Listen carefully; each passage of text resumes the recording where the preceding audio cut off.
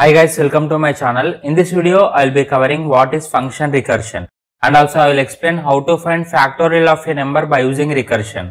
Guys, I have uploaded complete Python programming subject tutorials. I will provide link in description. You can watch from there. If you are watching this video for the first time, don't forget to like, share and subscribe to my channel. Let's get started. At first, I will explain what is function recursion. Function that calls itself is known as recursion.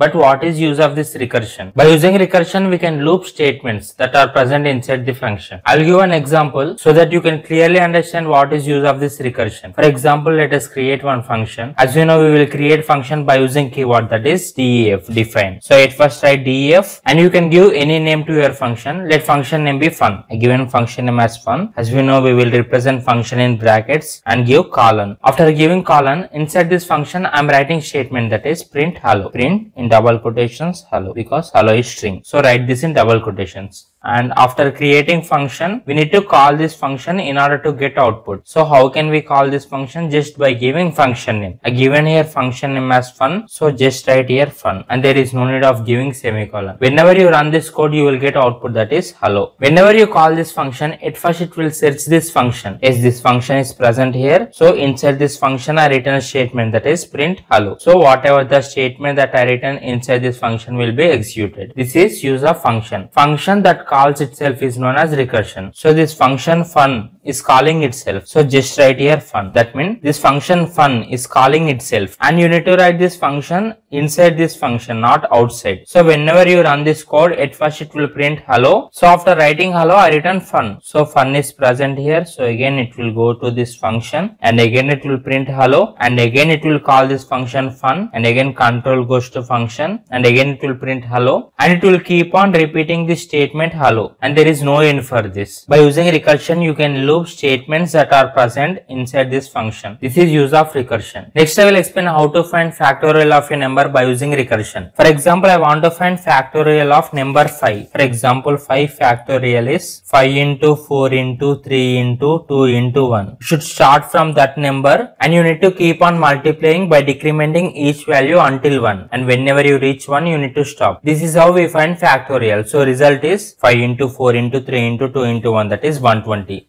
For example, if I want to find factorial of 6, so 6 factorial is 6 into 5 into 4 into 3 into 2 into 1, that is 720. This is how we find factorial. But I want to find factorial by using Python program. For example, I want to find factorial of number 5. So write here n equal to 5. I want to get output like this. Factorial of 5 is 120, where 5 is stored in variable n. So here I written n equal to 5 and write print factorial of, where this factorial of is string. So write this in double quotations. So whatever text you write in double quotations, it will be seen on my output screen, comma. This 5 is present in variable n. So write here n, comma, is, where is string, take this in double quotations, comma. This 120 is result. In order to get result, I will write this result in function. Let function name be fact, because I want to find factorial. So I given here function name as fact. You can give any name. I want to find factorial of 5, where 5 is present in variable n. So write here n. I should get output like factorial of 5 is 120, where 120 is result, and I am writing program in order to get this result 120 inside this fact function. So I am writing separate code for this. As we know, we will create function by using keyword that is def, define. So write here def.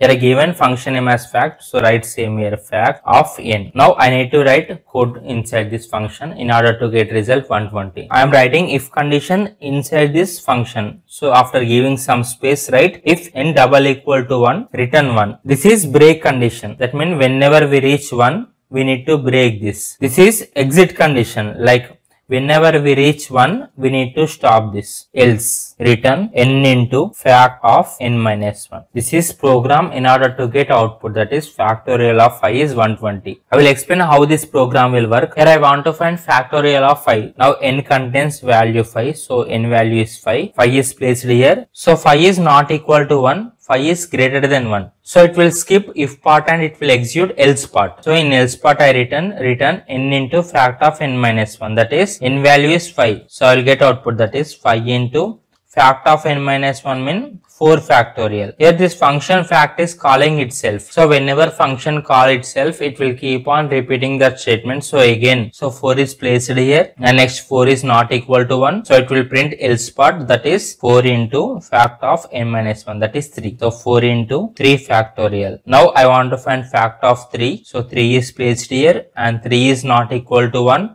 So it will skip this if part and it will execute else part. Inside else I written n into fact of n minus 1, that is 3 into fact of 3 minus 1, that is 2. So 3 into 2 factorial. Now again I need to find fact of 2. So 2 is placed here and 2 is not equal to 1. It will skip this if part and it will execute else part. Inside else part I written n into fact of n minus 1. Now n value is 2. So 2 into fact of 1 factorial. So now I want to find fact of 1. 1 is placed here. Yes, 1 is equal to 1.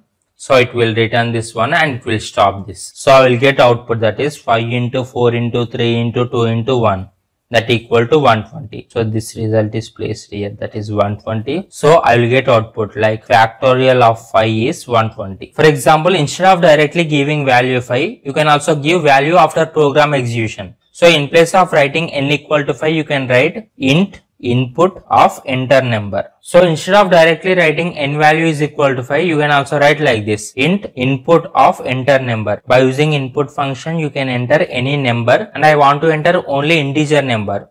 So I given here type as int. So whenever you execute this code, you will get output, that is enter number, and here you can enter any number. Like if you enter 6, then you will get output like factorial of 6 is 720. Here in place of return 1 and return n into fact of n minus 1, you can also use print function like print 1 and print n into fact of n minus 1. But here I want to print function fact. So whenever you want to print any function, then you need to use return type. So I given here return 1 and return n into fact of n minus 1.